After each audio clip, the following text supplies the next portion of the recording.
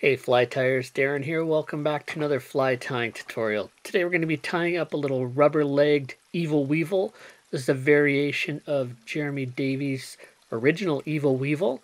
And I've got, these are actually silicone legs, but you can interchange them with the rubber legs.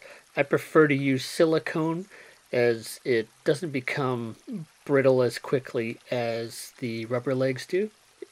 After a season of having the rubber legs in your box or whatever, they can become super brittle and they'll just fall apart kind of thing. So I do prefer the silicone, and these just come from a bass skirt, and each bass skirt will give you 21 legs, so it's an easy choice to make.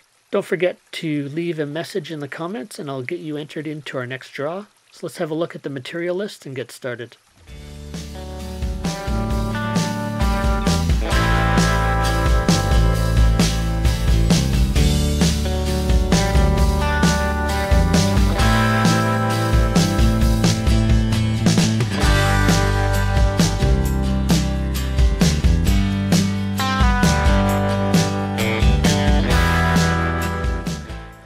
Alright, let's get a fresh hook in the vise. Today we're going to be using a Firehole stick, and this is a barbless hook. This is model number 315, and we're going to be using a size 12. I just put a bead on here already. This is a tungsten, and it's a 3.3 millimeter bead. And we're just going to tip that hook forward a little bit just to make it a little bit easier to get access to the back end where we tie in the tail and our body materials. So for thread, we're going to be using 70D olive UTC. And we'll just start that off behind the bead. If you want to add a little bit extra weight, you can go ahead and put a few wraps of spooled weight in behind the bead. So we'll just wrap our thread up kind of about midway down that hook shank. Then we're going to take a few fibers of pheasant tail. So somewhere between 4 to 8 fibers should be lots. Might have a couple more than that. That's fine. And we're just going to kind of eyeball that and tie that on top of the hook shank. And once we got the length and the orientation of that where we want it, we're just going to go ahead and spiral up our thread just to kind of bind that down. Trim off the butt ends of that.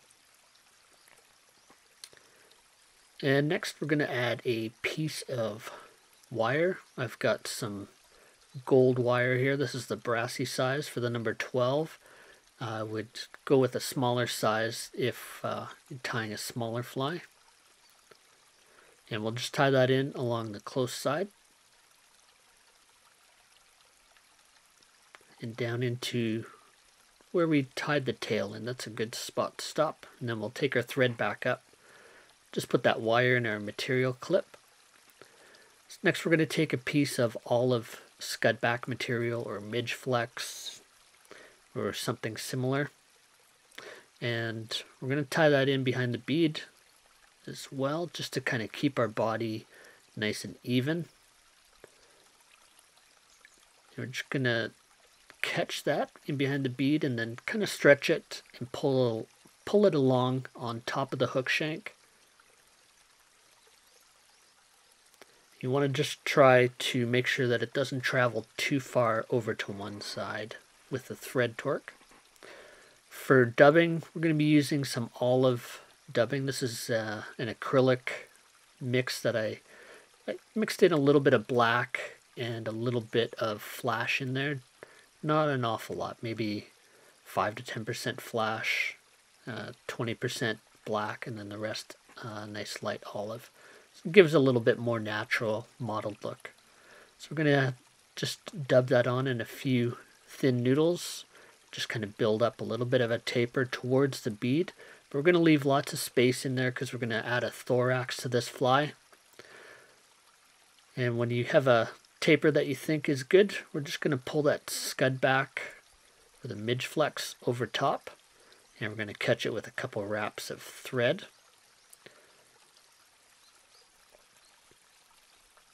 This is probably a good spot just to flip your fly back upright so it's a little bit easier to work on.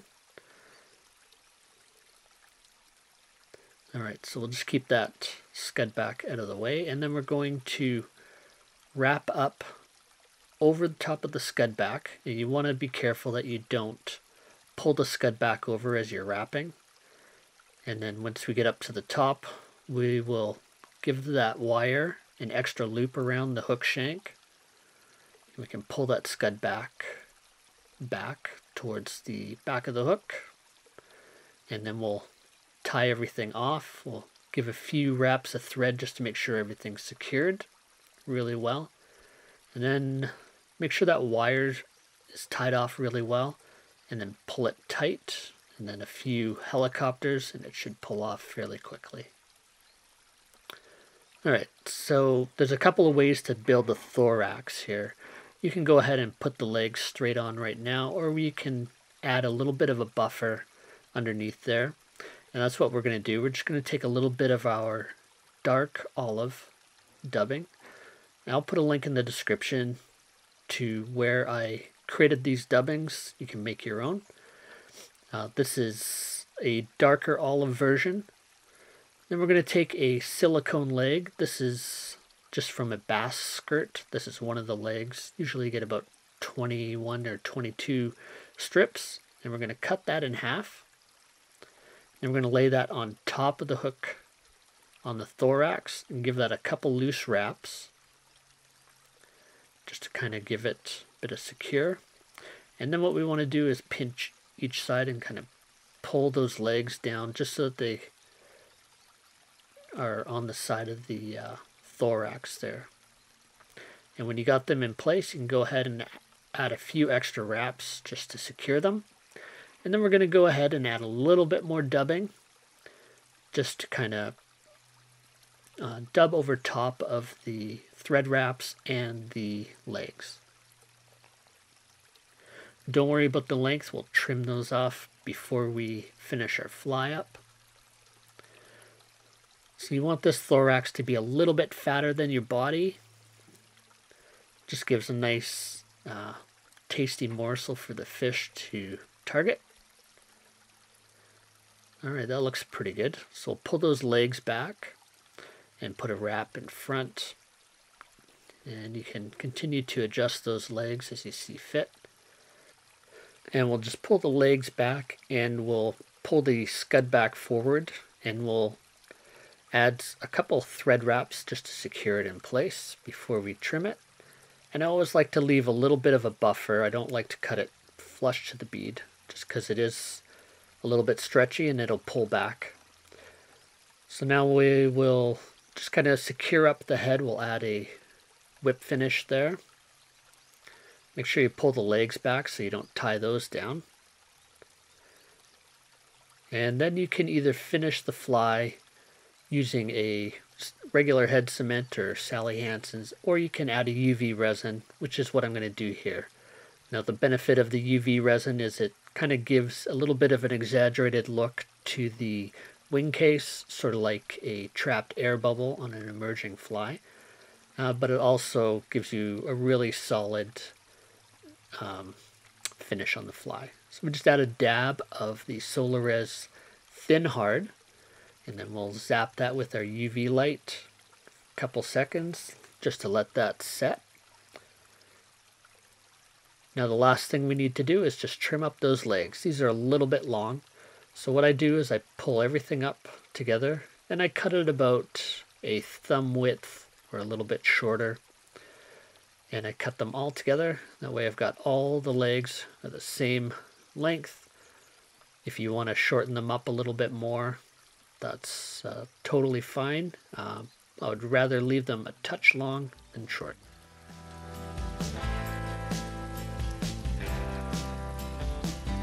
Hey fly tiers, thanks for stopping by and checking out my fly tying videos.